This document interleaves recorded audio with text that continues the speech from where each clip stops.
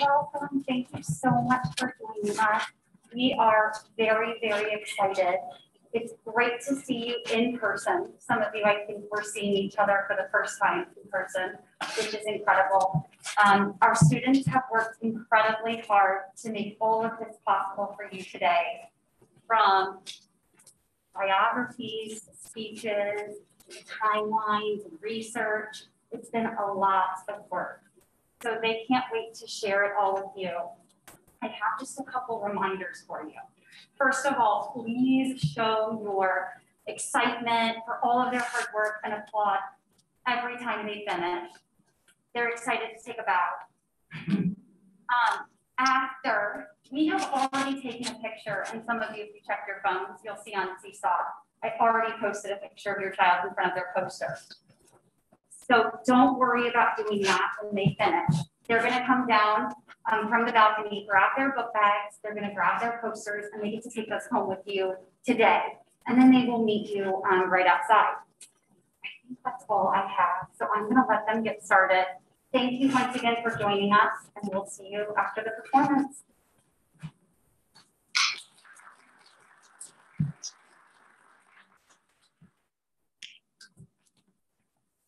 Are you a famous surgeon? Have you started up a new hospital? Were you the first to do successful heart surgery? Well, I was. Hi, I'm Daniel Williams. I was born in 1856, Hollidaysburg, Pennsylvania. In 1867, my dad became ill and sadly died weeks later. My mom couldn't raise 7 children by herself, so she sent 2 of my sisters to live with other relatives. As a teen, I moved to Wisconsin to be closer to my sisters and to attend high school. I decided to open up my own barber shop. While I loved being a barber, I wanted to accomplish more. I remember meeting Dr. Henry Palmer at the barber shop, and I decided to make a meeting with him about the possibility of becoming a doctor. Eventually, I asked to be his assistant. Dr. Palmer was a great teacher. He taught me how to stitch wounds, set broken bones, and deliver babies. After 2 years, he suggested I continue my education at Chicago Medical College. In 1880, I traveled to Chicago, Illinois. I found a place to live, passed the medical school entrance exam, and started my studies. 3 years went by, and I finally finished medical school. No Chicago hospital would accept me. I decided to open my own practice. I continued to improve my skills in ways to lower the risk of infection. I became known in Chicago as a great surgeon. Despite reputations, I couldn't get any African Americans accepted into Chicago hospitals. So that's when I made up my mind. I decided to start up a new hospital. I called it Providence Hospital. It opened in 1891. The hospital did well in its first year. 167 of 189 people improved and recovered completely. Only 22 people died. Then in 1893, after Providence Hospital opened, a man named James Cornish was brought to the hospital. He had been stabbed in the chest. It turned out that his pericardium was damaged, and I was able to repair it and stitch up his chest. I saved James' life. Newspapers across the country shared news of my surgery, and before I knew it, I was really famous. In 1893 again, I was invited to Washington, D.C. to make improvements to Freeman's Hospital. Thanks to me, now the hospital is a place where people expected to be cured. I fell in love with Alice Johnson, and after dating for 6 months, we finally got married. We moved to Chicago, and I returned to Providence Hospital. Even though I got great improvements to Freeman's Hospital, people didn't appreciate me. They made up fake rumors and said I was misusing the hospital's money and other cruel things. When I returned to Providence, some doctors wanted to run things their own way. They gave me a hard time and worked against me. One day I couldn't take it anymore, and I left Providence Hospital. After that, I was busy. I was invited to work at hospitals all around the country as surgeon and teacher. In 1920, my wife and I built a retirement home in the woods in northern Michigan. I died in 1931 at my home in Iowa, Michigan. But the 13-bed hospital I founded is now a medical center, and I led other African Americans to medicine, and my career continues to inspire people long after my death.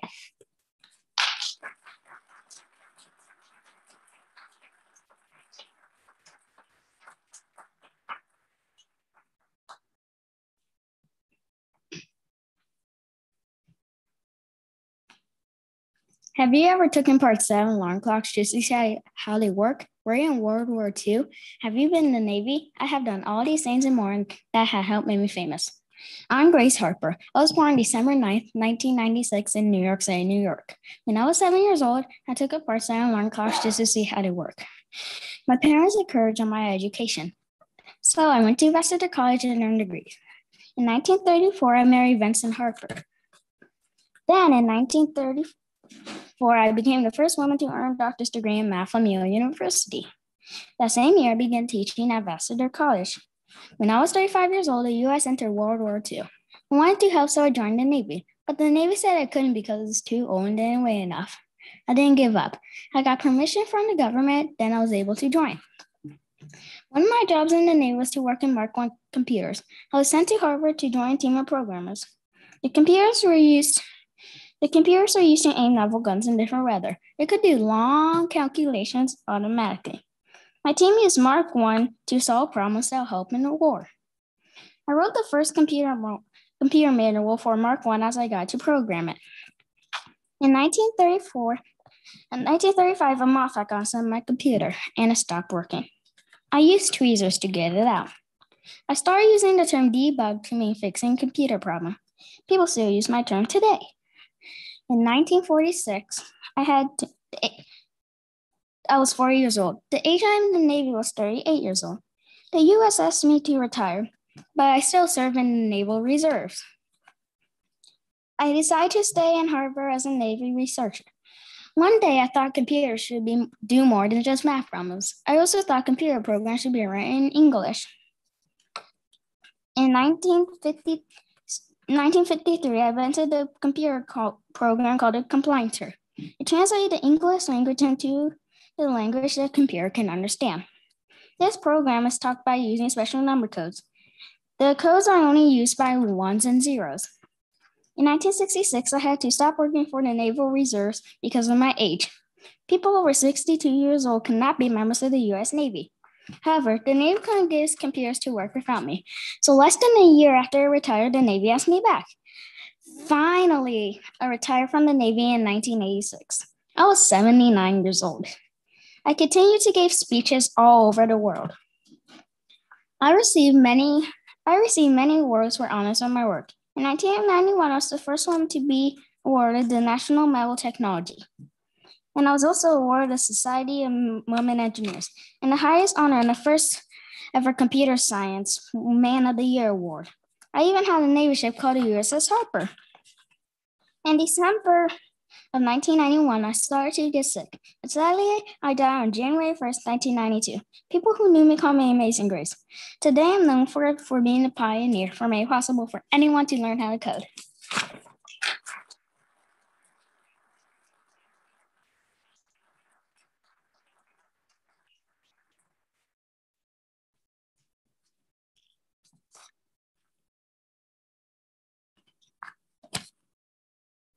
Have you ever been in a band with Chick Webb or won 13 Grammys? What about performing at Carnegie Hall 26 times? These are just some things that I did and I'm known for. Hi, I'm Ella Fitzgerald, also known as the First Lady of Jazz. I was born on April 25th, 1917 in Newport News, Virginia. One of my biggest passions as a kid and as an adult was singing and dancing. I would sing in church, and when I was at home, I enjoyed singing along with the radio. I danced so much that sometimes I would put on dancing shows with my friends. I thought my feet would make me famous, not my voice. In 1932, I moved to Harlem, New York. On November 21st, 1934, I entered a talent contest at the Apollo Theater. I won first prize that night. Then, in March of 1935, I got my big break. A man named Chick Webb was looking for a lead singer for his band. Chick's saxophone player, Benny Carter, heard that I had won first prize at the Apollo Theater. Benny and I met, and he introduced me to Chick Webb. Chick asked me to sing with the band at their next job. I sang with the band for 2 weeks. Chick liked what he had heard, so he asked me to sign a contract, and I began singing with the band regularly. Soon I began making records. My first recording was on June 12, 1938 with Chick Webb. It was called Love and Kisses. I also recorded a Tisket Tasket. It was my first hit. The Chick Webb Orchestra often played at the Savoy Ballroom in Harlem, New York. The Savoy is famous for band battles. The Chick Webb Orchestra battled the Benny Goodman Orchestra on May 11, 1937. At least 4,000 people filled the Savoy that night. I sang my best and the crowd loved me. We stole the show. Meanwhile, Chick's health was poor. He had been born with a disease called spinal tuberculosis. The horrible pain he had felt throughout his life had just gotten worse. On June 16, 38, Chick died. I honored Chick by singing at his funeral. I was very upset about his death because he was like a father to me. After Chick's death, I took over his band, but by 1942, me and the band members decided to go our separate ways. Soon I became interested in a new kind of music called bebop. I also started recording scat songs. In November 1946, I went on tour with Dizzy Gillespie. As I became older, I continued performing and recording. By 1991, I had recorded at least 200 albums. In my final years, my health was poor and my eyesight was failing. In 1986, I had heart surgery. Then the doctors discovered I had diabetes. In 1993, they had to remove both of my legs because of poor blood flow. On June 15th, 1996, I died at my home in Beverly Hills, California. I was 79 years old. For more than 60 years, I sang all kinds of music. But most of all, I sang jazz. Many people fall in love with jazz music. And just so you know, I'm the reason why.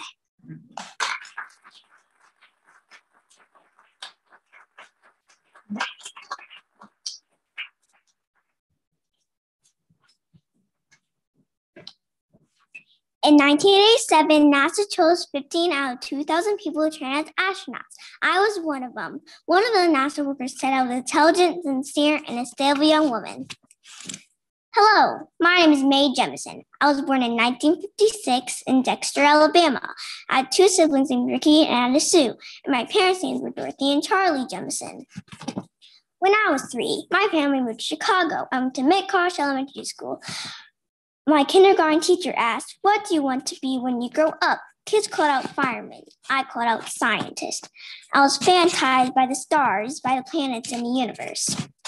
In 1964, I entered Morgan Park High School. I developed strong math skills and interest other than in science. In 1973, I graduated from high school when I was only 16 years old. A law school offered me scholarships. I chose Stanford University in California. I took classes in chemical engineering and African American studies. I graduated in 1977 and decided to become a doctor. I went to Cornell University in New York City. I studied biomedical engineering to better understand the human body. After 4 years at Cornell, I became a doctor. I worked at Los Angeles County Hospital in California. In 1983, I joined the Peace Corps. I finished my work in West Africa in 1985 and returned to Los Angeles to work as a doctor. I took engineering class because I always felt like there's more to learn. In 1987, NASA chose me to train as an astronaut. I was assigned to a crew on the Space Shuttle Endeavour.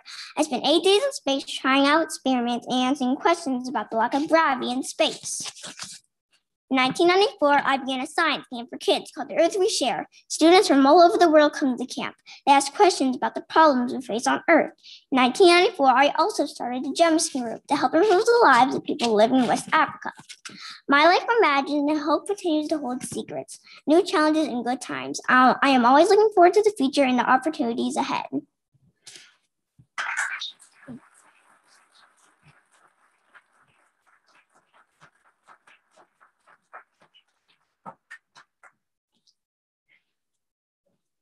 It is not easy to be a pioneer, but oh, it is fascinating. I would not trade one moment, even the worst moment, for all the riches in the world. I became the first woman doctor, and it was hard, but it was worth it. I am Elizabeth Blackwell. I was born on February 3rd, 1821 in Bristol, England. My dad had a sugar refinery. When I was 11, a fire destroyed it. My family set sail on a 7-week trip to the United States to start a new life there. First, we settled in New York. My dad's business relied on sugarcane harvested by slaves. My dad was against slavery, so he moved to Ohio, where slavery was abolished. Then my dad died, leaving us almost penniless. To help support the family, 2 of my sisters and I set up a school for girls. We earned enough money to keep our family together. Unfortunately, we closed our school in 1842, but I still taught privately. I then took a job as a teacher in Kentucky. While I was teaching, conversation with a dying friend changed my life. She told me she wished she had a woman doctor. At that time, there were no female doctors. I decided becoming a doctor would be a good way to help people. I took more teaching jobs to earn tuition money to pay for medical school. Unfortunately, no medical school would let me in because I was a girl. Finally, in October 1847, I was accepted at Geneva Medical College in New York. After graduation, I decided to train to be a surgeon, but I knew I would need more training and experience. I went to Europe and found work at a maternity hospital in Paris. One day, while I was treating a baby with an eye infection, I got pus in my eye. My eye became infected and I went blind in that eye. My surgeon dreams were over. In 1851, I went back to the United States and settled in New York. No one wanted to hire me because I was a woman, so I started my own medical practice and gave public lectures. I wanted everyone to believe that good hygiene could help people stay healthy. In 1853, I opened a clinic in a poor town of New York. 4 years later, my sister, another woman doctor, and I turned the clinic into a hospital. And then in 1868, I achieved a lifelong dream when I set up a medical college. The next year, I moved back to England and opened up a successful medical practice. In 1875, I became a professor at London School of Medicine for Women. Sadly, I died in 1910. Throughout my career, I wrote and gave lectures and did my part to improve health.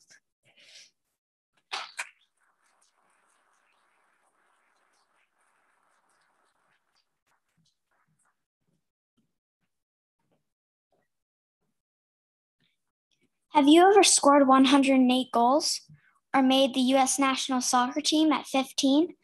Are you an international soccer star? Those are just some of the amazing things I have done.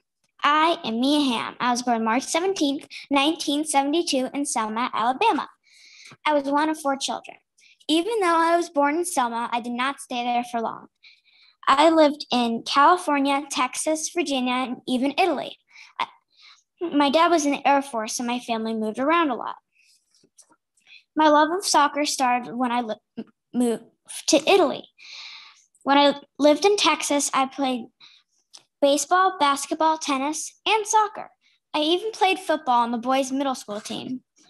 In 1987, I was given the chance to play in the Olympic Development Tournament, and I scored 5 goals. This was more than any other player in the tournament.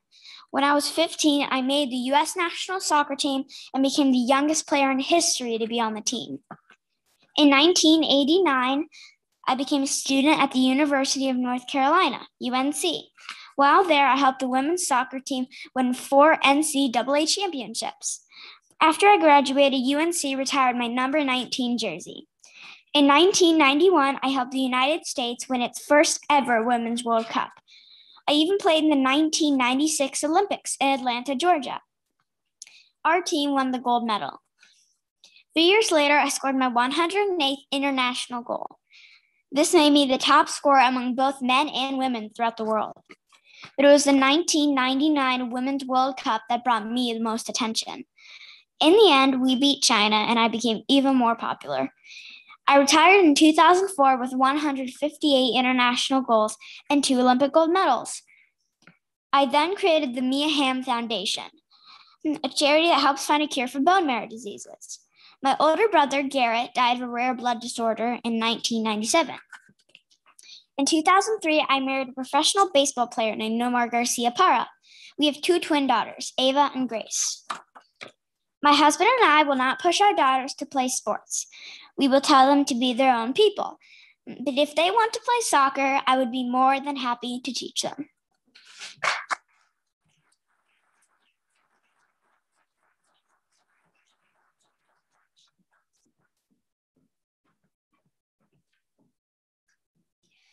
Many people thought I was the fastest woman in the world. Years after my death, people still remember me the same. I'm Wilma Rudolph. I was born on June 23rd, 1940 in Clarksville, Tennessee. I had 21 brothers and sisters. When I was 5, I got polio. My left leg and foot became crooked. Every day, my father would go to work, my brothers and sisters would go to school, and my mother would stay home with me. I always dreamed of going to school. When I was 9, to everyone's shock, I took off my brace and I walked. At age 11, the brace was gone for good. I started to play basketball at school with my friends. When I went to high school, I set the state record for scoring the most points in one basketball game. I was faster than anyone else. When I was 16, I went to the Olympics in Melbourne, Australia. My team won a bronze medal for the 4x100 relay in 1956. I went to Tennessee State University on a full athletic scholarship. I was the first member of my family to go to college. There, I studied to become a teacher. My coach made me work hard too. In 1960, I went to the Olympics again. The day before my race, I hurt my ankle, but I did not give up. I still raced. I won. I set the world record for fastest woman. Then, for my third race, I was the last runner on my relay team. I almost dropped the baton. At the end of the race, I barely made it. We all had to look at a picture to see who won. Then the judges announced the winner. We won! I won 3 gold medals. In 1963, I graduated from college and became a teacher. I later married and had 4 children. Sadly, I became sick with brain cancer. On November 12, 1994, in Nashville, Tennessee, I died at age 54. In the beginning, my feet were always up to the challenge, but my determination was all I needed.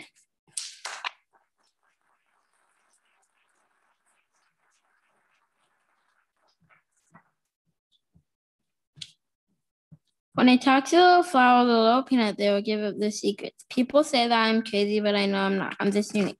I'm George Lexington Carver. I was born in 1864, but no one knows for sure. I was a slave in Diamond Grove, Missouri. I was one of 2 kids. My mom was a slave. Her owners were Moses and Susan Carver. When I was born, I was given the same last name as our owners. One night, my mom and dad were kidnapped. Moses found me, but he didn't find Mary. The Carvers had no children, so they raised James and me as their own. I was a happy child who loved plants and animals. Aunt Susan taught me how to read and write. I wanted to learn everything. The only school for Black students were miles away, so I had to wait. At age 12, I left my home to go to school. I lived with a family who found me sleeping in their barn. Soon, I was old enough to live on my own. For a while, I moved from place to place. Then I came to a small town in Kansas. A man had the same name as me, so I added a W to my name. It stood for Washington, is what I told my friends. I liked it when people said George Washington Carver. I wanted to go to college, but not many Black men went to college in the 1890s. However, I was sure that I would go. I worked hard and saved my money. At last, I went to college in Iowa. There, I studied plants and farming. Then I went to Iowa State College in Ames to study. I was the first Black student to get into Iowa State. I graduated in 1896, yet there was still more I wanted to learn. After college, Booker T. Washington asked me to teach science in Tuskegee, too, in Alabama. There I did important work with plants. I found many new ways to use sweet potatoes and soybeans. I invented hundreds of new things such as paints, plastics, and dyes. I also wanted to help farmers. I built a classroom on wheels and drove the wagon to nearby farms to teach about agriculture. I also thought about planting peanuts and how they could help farmers too. I found many ways to use peanuts. They could be turned into glue, medicine, gasoline, and even paper. I had no wife or children, but I was not alone. Tuskegee was home, and my students were family. Sadly, I died on January 5th, 1943. In 1946, the U.S. named January 5th George Washington Carver Day. I had given the world 300 ways to use peanuts and 180 ways to use sweet potatoes. My hard work helped many people, and my ideas helped poor farmers have better lives.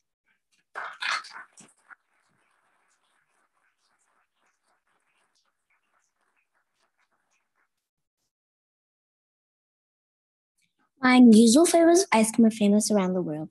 Now I work to encourage citizens to speak up about political issues. These are just some of the amazing things that I have done.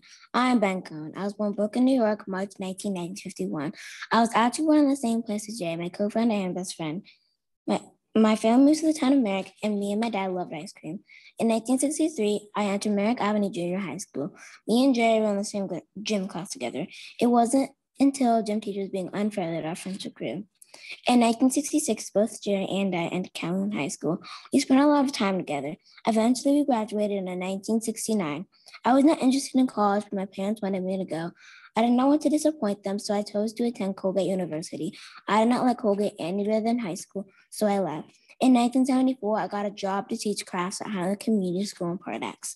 It is a school for troubled teenagers. There I taught them many things like pottery, photography, and silk screening. Finally, I had a job I enjoyed. In 1977, the school that I worked at closed. It was then that Jerry and I decided to open an ice cream parlor. We knew we had a lot to learn about ice cream. Since we went to college, we knew that college students love to eat ice cream. We searched for college and we settled in Burlington, Vermont. The University of Vermont was located there. The first thing we did was borrow $4,000 from the bank. Ben & Jerry's Homemade Ink was incorporated December 17, 1977. Not too long after, we found a place to start our ice cream shop. It was an old gas station. Our ice cream was great. We used the best ingredients we could find. Unfortunately, premium ingredients were very expensive.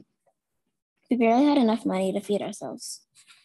The first Ben & Jerry's Homemade Scoop shop was opened May 5th, 1978. The shop was crowded with people. So many people loved our ice cream. We went out in just a few days. At first, we worked about 100 hours a week. Jerry and I wanted our shop to be fun, so we organized some games and contests and even showed a free movie on the wall next door. We soon took out another loan from the company. We were able to borrow $30,000. With the money, we opened a factory where we could make enough ice cream to meet demand. We even bought a delivery truck. Jerry and I offered our ice cream to grocery stores. In 1981, we opened another factory. Soon, people all over the country wanted our ice cream. In June 1981, the first Ben & Jerry's franchise opened in Vermont. We liked running a business in a way that treated our employees well. Our employees were fairly compensated. They even shared 5% of the company's profits. Jerry and I also wanted to give back to the community. In 1985, Jerry and I started the Ben & Jerry's Foundation. This organization supports community groups throughout the United States. In 1988, Jerry and I committed our business in a mission statement. It states that we will make the best ice cream possible, and it promises the company will continue helping the community. After many years of success with our company, Jerry and I sold our business to a large food company called Unilever in 2000. Although we are no longer in business, we continue giving our time and money to communities. We didn't always follow typical rules, but we did things our own way and made many people happy.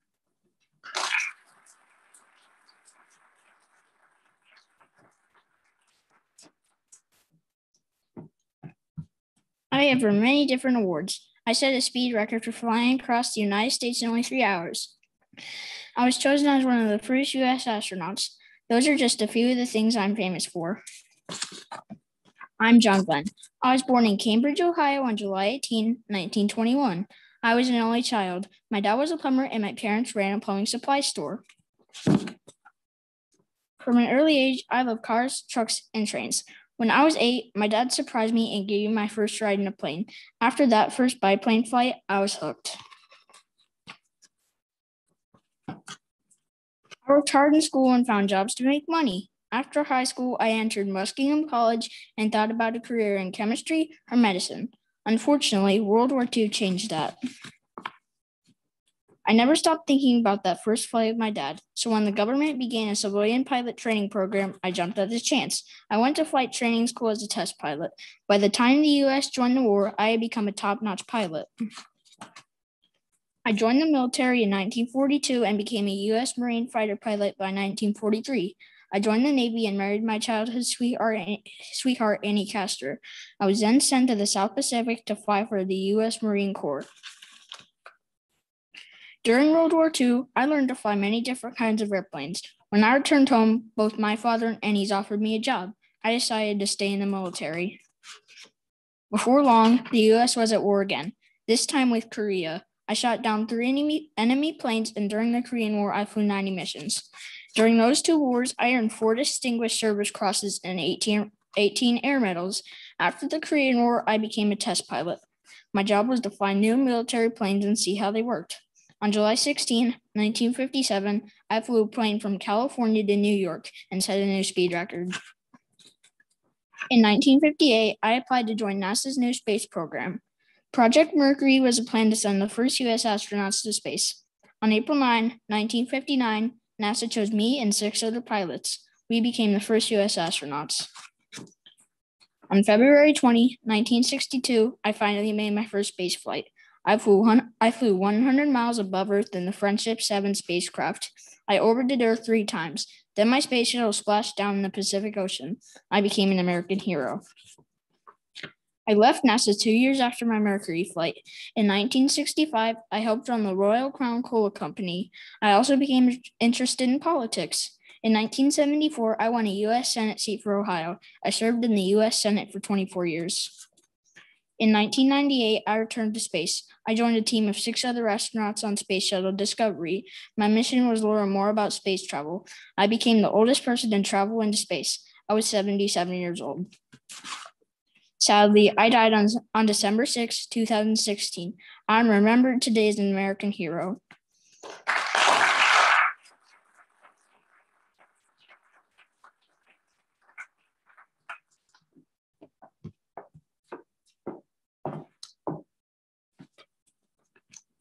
A lot of people think my machines are the best, while some people think others are better. Either way, I invented a plow that changed farming forever. I am John Deere. I was born on February 7, 1804 in Rutland, Vermont. When I was 4 years old, my father died. After that, my mother was helping the family. Since my mother was only helping the family, I wanted to help too. I got a job helping a tanner after school. Then when I was 17 years old, I became an apprentice. I started learning how to become a blacksmith. I made and repaired metal tools and small machines. In return for my work, I got a bed, some food, clothes, and a small salary. For a couple of years, I worked for other blacksmiths. Then eventually I bought land and built my own shop. In 1827, I married Demarius Lamb. My shop burned down twice in not a very long time. I did not want to keep building my shop, so I had to find a new job. My new job was fixing stagecoaches and wagons. In 1833, I moved with my family to Hancock, Vermont. The hard, thick dirt made farming hard. Not many people wanted to buy my tools, so I moved to Grand Detour, Illinois, where the dirt was good for farming. I thought more people would buy my tools there. In Grand Detour, I built another shop. One of my first jobs there was fixing a broken saw for someone named Leonard Andrus. The dirt in Grand Detour was good, but it was hard to cut through the big roots of grass. I thought and thought until I got the idea to make a steel plow. First, I cut the teeth off a broken steel saw blade. Then I heated the steel and bent it to make it curve. After that, I put it on a wooden frame and added handles. When I tried it cut through the dirt easily. It also slid off the blade perfectly. I started making and selling steel plows. Demarius and the 5 children stayed in Vermont until Charles was born. Then in 1838, they came to Grand Detour with me. They stayed in a house I built for them. In 1842, I started a big company that made steel plows. I sold about 100 plows that year. Then 1 year later, I became business partners with Leonard Andrus. In 1848, Leonard left to start his own company, and I decided to move to Moline, Illinois, next to Mississippi River. Moline was the perfect place for a factory. There I made 2 friends to help me build a big factory. My company was soon selling hundreds of plows every year. Then in 1853, Charles joined the company. He was a good salesman, so I put him in charge of the factory. I then had time to become a farmer and think of ideas for new machines. Then in 1865, Demarius died. I was lonely, so I decided to go back to Vermont to visit my family. When I was in Vermont, I had some time with Luciana, Demarius' sister. We married in 1886. And in 1873, I became the mayor of Moline. I helped by donating money to schools and churches. Sadly, I died at the age of 82 in 1886. The first plow I made is on display at the Smithsonian Museum in Washington, D.C. There was also a great statue of me in Grand Detour. Today, my factories are in many different countries and my machines are all around the world.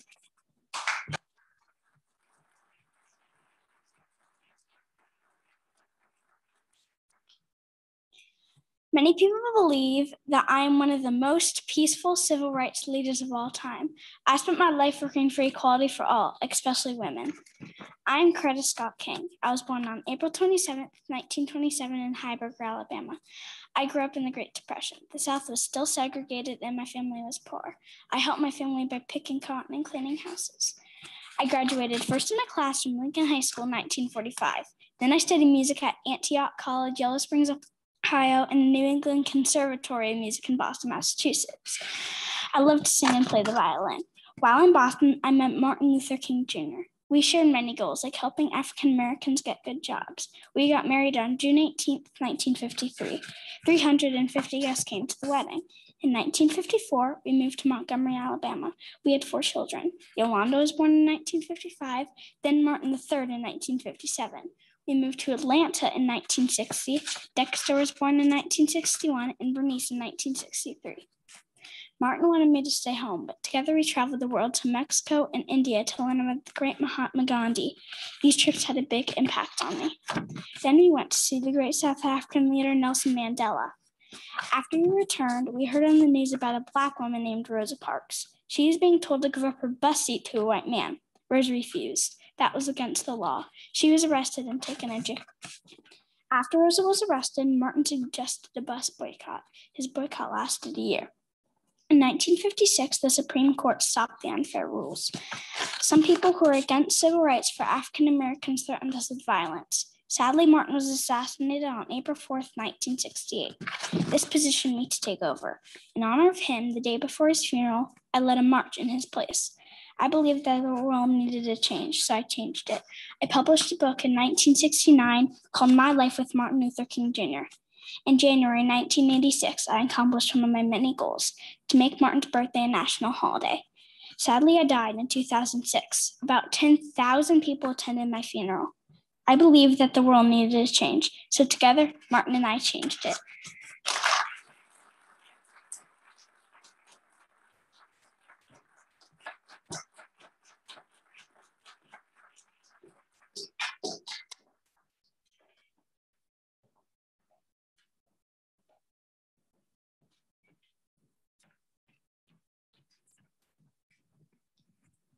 Well, unfortunately, due to COVID, we can't have them all come out onto the stage here and give them a huge applause, but they are up in the balcony. So maybe you can just kind of turn around and let's give them a big round of applause for such a terrific show.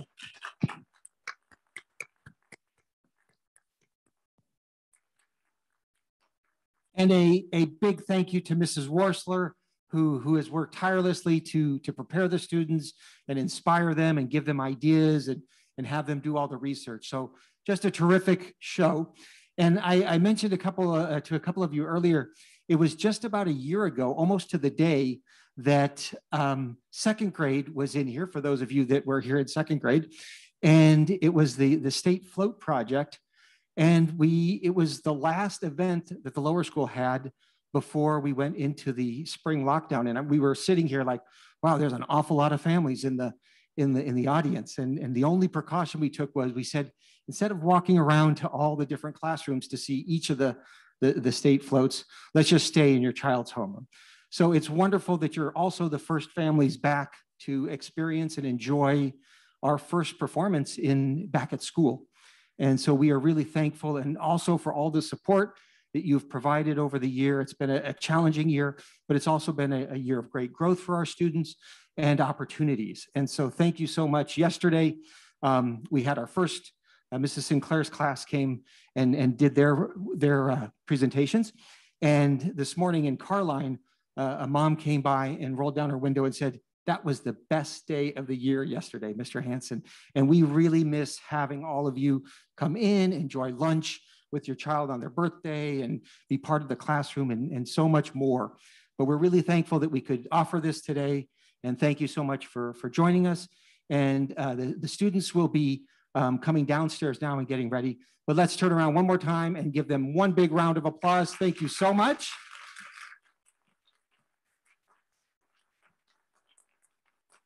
And one final thank you to our COVID-19 response team, which is Eric Hunker and Becky Hoagland and Janet Fireman, who